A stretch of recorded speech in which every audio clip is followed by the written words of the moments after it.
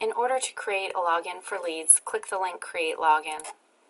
Note at the top of the screen you must indicate if you're a harvester or dealer. If you're a harvester, you need to fill out your first and last name, social security number with no dashes or spaces, your date of birth in this format, email, and password. And if you're a dealer, you must indicate your dealer name, your employee identification number, which is either your social security number or federal tax identification number, however you register with the state, your mailing address, zip code, email, and password. In this example, I'll register as a harvester.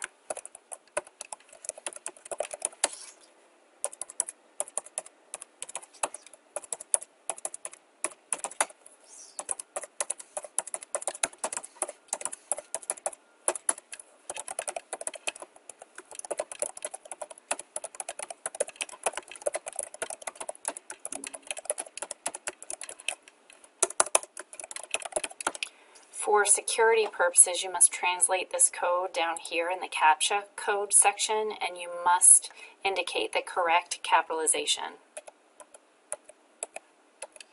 And then click the Create Account button.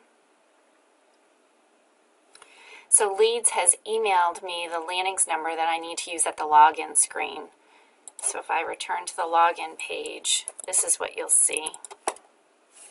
And if I check my email, LEEDS emailed me this message, and here's my landings number. So I'm just going to copy this and paste it here. You could type it here. And then I'll enter the password that I just selected and click Login. And now I have successfully logged into LEEDS.